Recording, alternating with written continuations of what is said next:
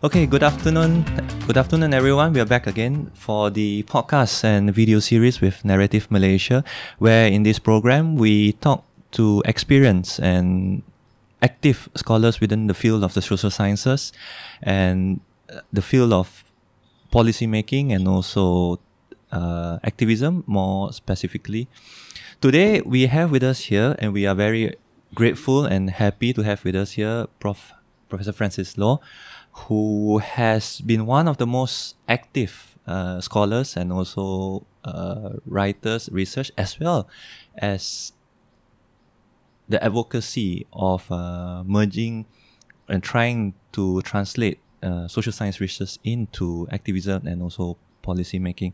So there's a brief introduction of Prof Francis. He has held many positions in many countries, among others Australia, in Monash and Melbourne University, in Japan, and also in Penang, particularly in University of Science Malaysia, where I believe he has spent the bulk of his teaching and research here.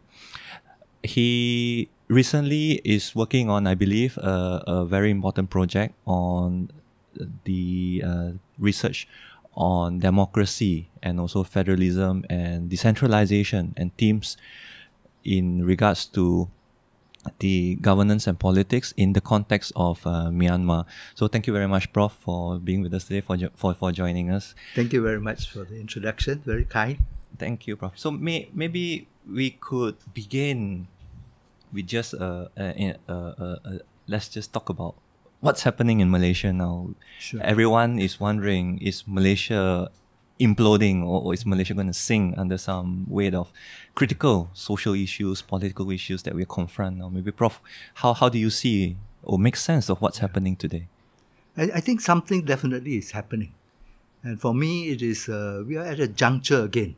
Mm-hmm. At this juncture, the whole political system seems to be in transition. Mm-hmm. And you see this in terms of how BN, UMNO, which held power for 30, 40 years, it's actually non-existent.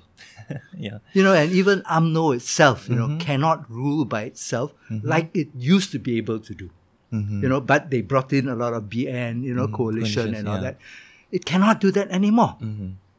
So it seems like the future requires that we go into coalition politics forever and ever. Yeah. A lot of the parties that are emerging are very new things. Mm-hmm.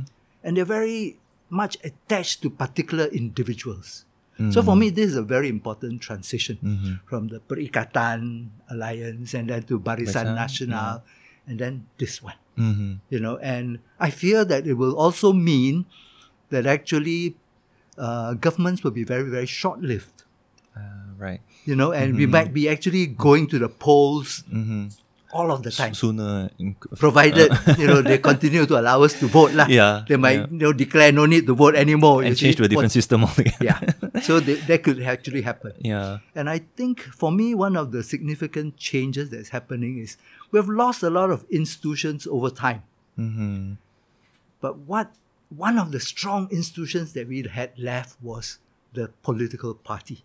Okay. Our judiciary was gone. Our legislature, for a long time, it was, rubber stamp, and the universities have been really, declining. Mm-hmm. But political parties were very vigorous. Yeah. And they had invigorated themselves by going into politics, into media, into universities, that sort of thing. Yeah. But they themselves now are under assault. Under stress. Yes. So you ask yourself, given these circumstances, what's holding Malaysia together? Mm-hmm. Seriously. Yeah. Is it maybe, a constitution of 1957? And because we have been so imbued with legalism as a people. Yeah. So that's perhaps what's holding us, because we don't have any respect and, for the police. Yeah. We don't have that great respect for judiciary. The institutions that you've mentioned earlier. So it's all really beginning to wither away. Yeah. And I'm very scared because I think the economy is also under assault. Mm-hmm. Partly as a result of our kleptocracy reputation, but also because the global situation is under a flux. Yeah. So you might not actually have a lot of investors coming in so much and all that. And in a sense, this was Najib's dilemma. He had to do business with China, you see, because nobody else was coming. You know, and you know, he of course then allowed the Chinese to, you know, to make certain agreements with. So in a sense, so this is the economy. Yeah. And this COVID thing, you know, we're handling it much better, but you know, there could be another round of spike. Yeah. So all this coincidence of the pandemic, the economy, the politics, the duress, society, and then at different levels. So going on that, if I may, so going on that trajectory, how do you see? So moving on to a more academic and more theoretical questions, how do you see social sciences as a field itself in Malaysia trying or being able to at least, if not answer or resolve, help us to understand and make sense of these things? How do you see it? I think that unfortunately for me, you don't get social scientists zeroing in on these big issues. If you do a survey of a lot of our academic journals in recent times and all that, you see that actually it's full of multi-authored articles. Papers, with and 5, 6, 7. They're doing quantitative analysis, by and large. Yeah. You know, actually, whereas actually the situation requires deep analysis. You know, and you need to have a few volumes that actually investigate these kinds of big changes over time. Yeah. Perhaps it needs to be done by a team, you know, but it just needs to be done, but it's not being done. Yeah. And you cannot do this via quantitative analysis, you know. And so for me, that's one of the sad aspects. And related to that, you need people be looking at this whole mess of kleptocracy. I mean, what is the drive, you know, what allows for kleptocracy to actually emerge and thrive in a place like Malaysia? I mean, this is not a natural thing because we didn't have this problem in the past. So, you know, what are the circumstances which allows for this? How would you see, what are the differences? You mentioned that we didn't have this kleptocracy. So in terms of this, could we say institutional deficiency, or how is it different from the past? When it comes to kleptocracy, what is the significance of kleptocracy? Could you share with us, or maybe? I think if you go back in time, you know, the British times, actually the British are very old-fashioned type of administrative people, and they left us actually very strong sets of institutions, and they took a lot of trouble to transit out and bring in Malayanization of the bureaucracy, the police, the and, civil service, you know, and everything else. The state, and even legislative, you know, participation was slowly local government level, parliamentary level, state level, and all that. So they did this.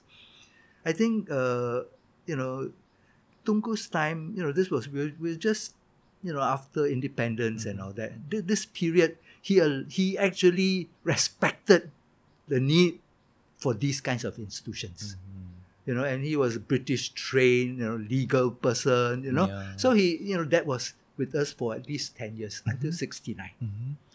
Thereafter, for me, the 70s was a period of, again, transition. Chaotic. Absolutely chaotic, starting with the 1969 elections. The Chinese then decide, are we in or out with government and all that. Then finally they do, let's do the Barisan Nasional. And the students weren't sure what they wanted to do. There were student uprisings. And the Dakwah movement began to emerge. So this whole decade was a period of turbulence. Mahathir enters the scene. He changes everything.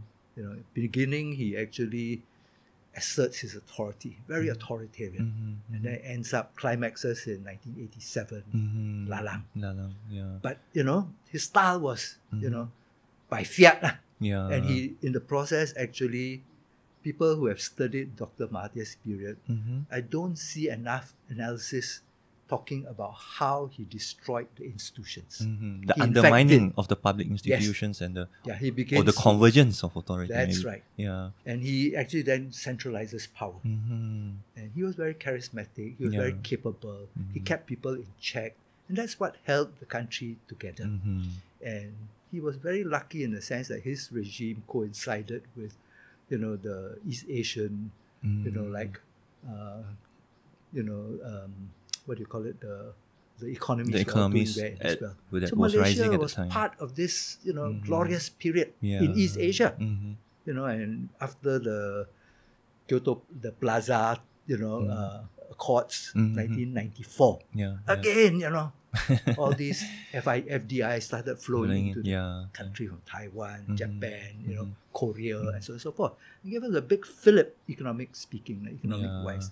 So that period when the economy was really just growing and growing until double-digit per annum, Mahathir relaxed. He doesn't. He actually withdraws some of his authoritarianism, and he privatizes everything. The economy then bubbles up a bit, and instead of one television station, 2 television, he allows you to have 20 television stations.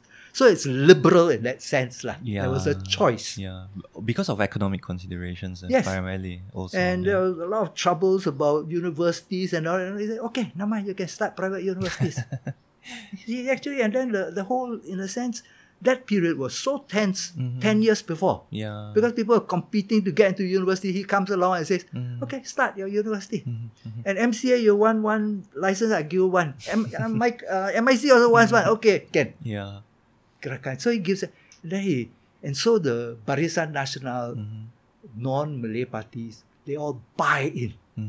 And this period for me, I have described it as a period of developmentalism. We bought into developmentalism. And he delivered. He was lucky because he rode on this global and regional, regional wave, economic development. Okay. Prof, so maybe we could zoom in about your own involvement, more specifically, and your works and role and writings in the field and development of social sciences in Malaysia itself. So one of the things that stand out and becomes very prominent is your role in instituting and being involved with Aliran. How do you, reflecting back and then looking at, as you mentioned, those, and in fact until now, there's a continuum and discontinuity but also continue. How do you, when you reflect back, how do you see your role in this development trajectory of building Aliran? Maybe I'd like to just clarify. I mean, I played an important role, I think, in Aliran, but I was never the figure in charge. And that honor goes to Ramakrishna. He held the fort for 18 years as president. I was his secretary, for all this period of time. And I took the excuse that I'm in the university, I shouldn't be leading, And Rama was very annoyed with me about this, but nonetheless, he continued on, he plowed on. So, and then it was only the last 5-6 years that I took over as president. And so he held the fort. So, yes, but I think the role that I played was, in a sense, I thought I was a middleman between this group called Aliran and actually the academicians, scholar activists in USM. So who wrote for Aliran in that period of time? Johan Sarawanmutu, Masna Muhammad, Ku Butek, Ku Kejin. Who are from the school. They're all from that place. Tan Liu Yi, and I would chase these friends of mine. And they bought into the argument that I didn't need to persuade them. They themselves were very, they understood politics. And this was, we use the term local knowledge. And in a sense, for me, this is the special thing about the scholar activist. It's not that you know the language better or you are actually more informed about, religion, than the foreign scholar, you see, because this is our, we claim this advantage over foreign scholars because we have local knowledge. And I think actually I pin it down to actually a greater sensitivity to the politics of the day. And we address this the way that foreign scholars sometimes they're not sensitized to, sometimes they purposely avoid because it jeopardizes their position. But we jump in. That for me is the local advantage that we have. And I think it makes us cutting edge. Because we then address the critical issues of the day, we can identify what are the critical issues, and then we relate it to the other narrative, the other discourse, which they want to do in America or England or Japan, which is, the social science discourse. Ours is actually, it's a more political narrative, but, and we tune into it, and we take these two, we glue it together. And I think this makes me special. And makes my friends special. It makes people like, our friend, everybody at Asmil will be special because we do this, you see. And that has somehow been institutionalized, if I may say, within, for instance, if going back to Aliran, it has been, or at least as a platform for this to come up and to reflect that. If you're talking, NGOs, you don't talk institutionalized. Like you talk about we network it. Okay. So there is a jalinkan jalinkan hubungan itu. And then that's actually what we succeeded in doing. And these were people whom I could make sure every year they would give us 1 or 2 these articles. And I want to emphasize that we were a bunch of scholar activists, We were very scholarly, we did the research, and then, but, we understood that this is not writing for an academic journal. And speaking for myself, I see a symbiotic relationship between my popular writing for the Aliran Monthly, for the website, and actually the academic work I do. The academic work, I will put footnotes in, and the usual these kinds of things. citation. This one I don't. I must learn how not to do it. And you must be able to make your arguments very succinct. And my reputation at Aliran is, Francis, your articles are too long. But I have a problem there, but I'm still learning. But, you must learn to write 3 pages, something like that, I'm very critical from this perspective. I'm very critical of people who then have no patience to read beyond 1 page. Which seems to be the pattern or the trend now. And unfortunately, I think this is also one of the trends that's emerging, you see, and people think that they are automatically, they understand the situation because they have actually looked at the Instagram. And actually they don't understand fully. And I make no excuses for us doing scholarly analysis and writing lengthy pieces. I don't think we should run away from, that being a scholar activist doesn't mean that you give that up. With that rigor, you must. So on that, since Prof. Francis, you mentioned on this academic component, so in your own work, you have also researched and written extensively on political science themes, political analysis. So how, and you mentioned just now developmentalism. So over the years, what has occupied your attention and focus within the discipline, if I may say, of political science itself, and perhaps maybe enlarging it to its relation within the larger social sciences field? I think one of I've done this quite consciously, and which is I've tried to look at politics in Malaysia from the side. And my first work was actually, my PhD thesis was focused on the Kinta tin mines. I mean, it's a very different view from going to Putrajaya or Kuala Lumpur. So it's actually looking from the Chinese new villages. These were squatters. These were part-time miners. Every time the economy collapses, they get thrown out from the tin mines, they become squatter farmers. But because, the state doesn't allow them to a license, they remain, temporarily doing this like that. So I've always done this kind of research. So when I finished and climbed out of the mines, I went to Sabah. So I did work on the Kadazan Dusuns, and at that time when I went in, it was in turbulence. Of course, I get attracted by turbulence as well. You see. So I went there, and I was very interested to find out, the re-emergence of Kadazan Dusun nationalism. I didn't know what, what's the character, because they already had one round of nationalism under Fuad Stevens. Yeah. So this one was a re-emergence of an ethno-regionalism and so on and so forth. But they were very, very clear. They don't want to be colonized by, Semenanjung. Yeah. And they use terms like, we are one of 3, we are not one of 13.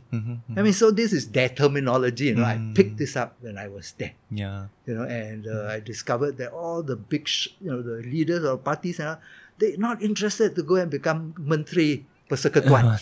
They just want, they focus on actually local politics, state politics.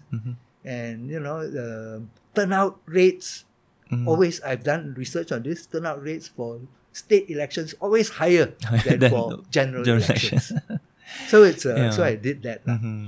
Coming back here, I started then looking at Indians. So I did a very important essay as a festschrift for my mentor, Benedict Anderson, on actually on the plight of the Indians.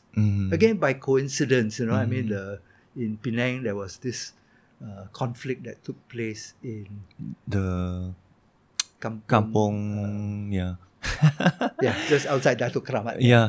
So I happened to have just finished some interviews with that people. So very easy for me to go back to the village to talk about this. So because I was with Seri at that time, and Seri was doing this study on the plight of the Penang Indians. So we took off from that. And then I connected to what Kumar was doing in Sungai Siput, and just, sort of like sewed articles together. And so I'm finishing a piece. I have shied away from writing about Islam, but I'm trying to put my different articles together in a collection, and I have to write about Islam. So I've been writing, reading, and I want to write this final piece. And apart from that, I have a article which I delivered in Kyoto, which has not been published, which is on labor. And the title is actually, what has happened to labor in Malaysia? Nobody is studying labor. It's no longer a term that people talk about. So on that, in going forward, what do you see as an observer also, and as a scholar? Do you see any recurring themes that have been unresolved and still emerge? And are there any, in addition to that, are there any new critical issues that have rose to the field of research, do you think? I think one of the weaknesses in our social science, quite apart from the fact that, I was telling my friend Asmil, that actually there seems to be like a gap. There were people like the Said Hussein, Noraini, Loh Kok Wah, Cecilia, and all that. And then there's this younger generation. A middle generation has disappeared. And in a sense, this is, you were not trained by that group, you see. So it's so you wonder what happened to them. And I think there was a period when both Malays and non-Malays were just leaving academia for all kinds of reasons. It was a faster track, to get out of academia in terms of, pay packages, to rise up and all that. And some of them ended up doing very good work outside of academia. A lot of non-Malays and all stopped coming to, they were top students, and they knew there were problems in the university. I mean, you couldn't get promotion, you didn't get, so they left, they didn't. So what we need to do is actually to make sure that, this continuity is, recreated for the future. And I think it's a tough call, and it doesn't really need to be done via the university. It can be done outside of the university, in fact. I mean, it's like in Penang, when you have an academic discussion and all that, you don't You hardly go to USM to do to this. discuss. You go to Penang Institute nowadays. Or you go to NGOs. I mean, in KL, you talk about Islam and all that. For a long time, you go to Sisters or Farouk and rather than the universities. Islamic Renaissance. And, you do it that way. Or for me, for a long, long time, there was Aliran. And there was actually PSSM, Persatuan Science Social Malaysia. And I think the younger generation has to reinvestigate PSSM. You have to rebuild that. It is so important, an organization. It linked us all together. Whether you're doing work in the universities or in NGOs or you were individuals, PSSM is sort of like the younger people's project. It used to be in the past, Syed Hussein was our leader. And then after that, I think was Jomo. No. After that was Rustam. Rustam first, Rustam held the fort for a while. Iqmal, Muhammad Iqmal Said. And then Ishaq Shari. And then, Rahman Imbo. Pak Rahman. So you have to actually begin to recreate that sort of academic network that was PSSM. And we used to publish a journal called Ilmu Masyarakat. We did it in both English and Malay. So you have to go back to that. And we held the most exciting annual talks and I think biannual conferences. Under PSSM, the MSC. So you need a center, you see. The government has destroyed the center, so the individuals must rebuild that.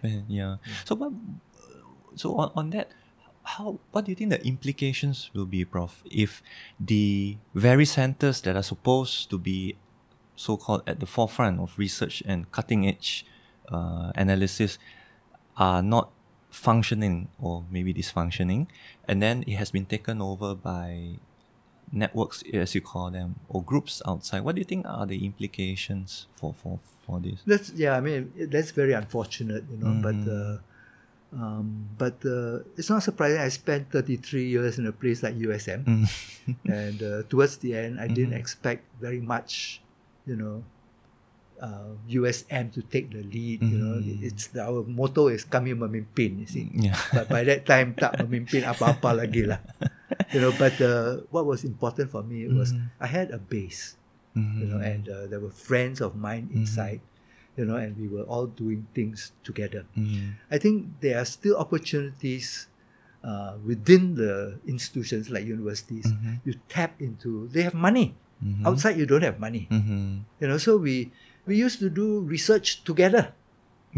Halim Sai, Iqmal, myself, Richard Mason, we went research together. And those were the loveliest research experiences. And then we came back and then we wrote different articles. And we became buddies for friends forever, you see.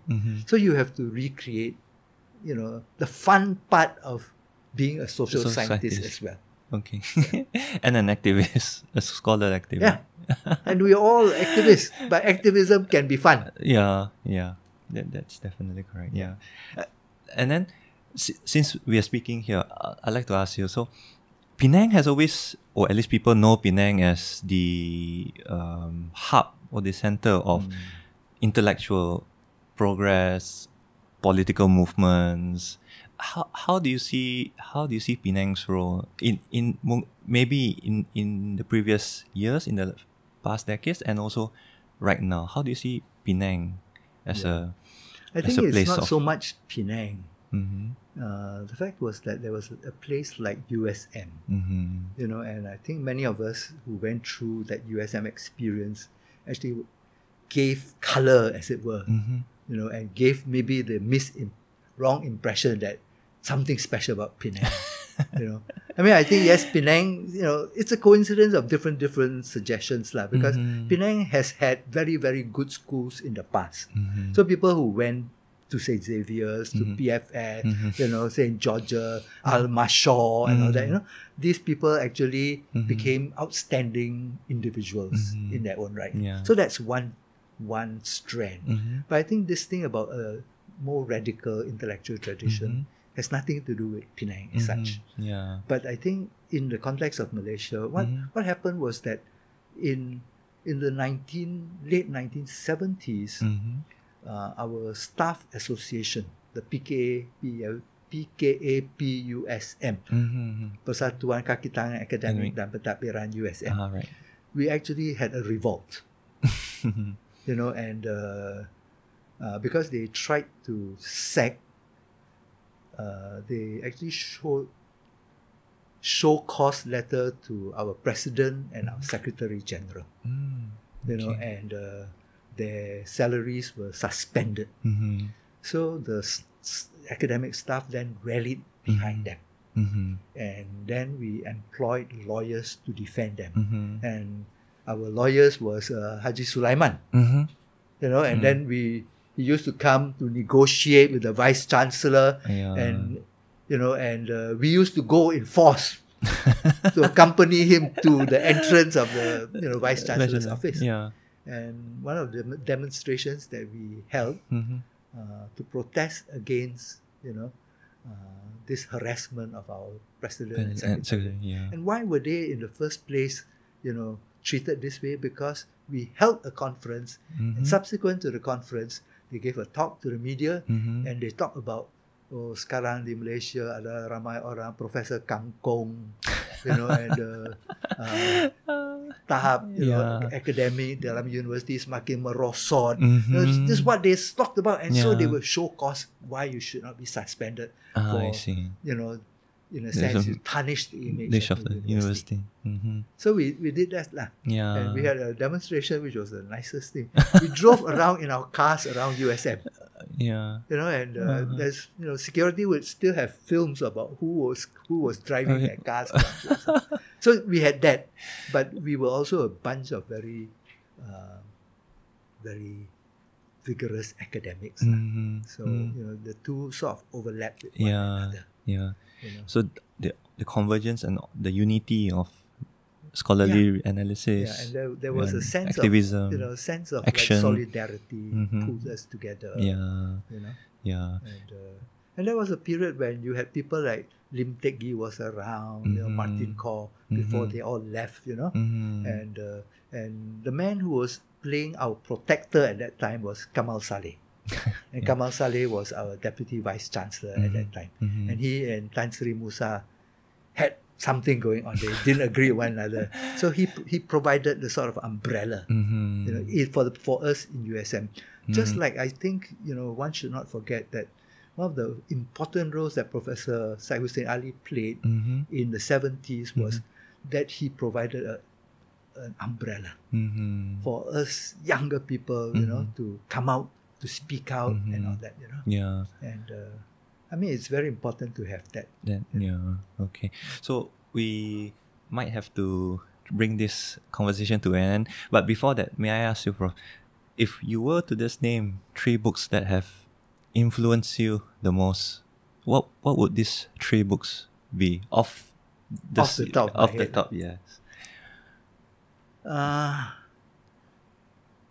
One of the books that I've always enjoyed is Wertheim's book, on East-West parallels. So he made actually a lot of Western social science intelligible for me.